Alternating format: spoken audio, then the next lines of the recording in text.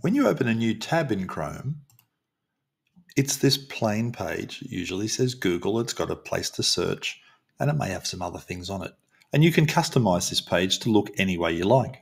Go to the bottom of the screen where it says Customise Chrome, and you can change a couple of things. You can change the background image. So, for example, I might choose maybe this picture here, and you can see the background image changes.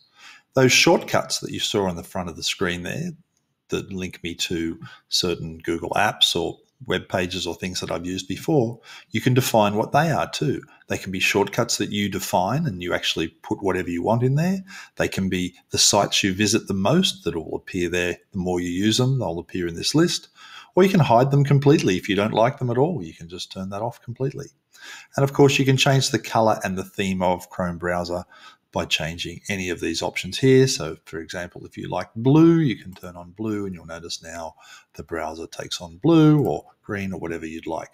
So you've got a lot of customization you can do here to make Chrome look and feel exactly how you like it.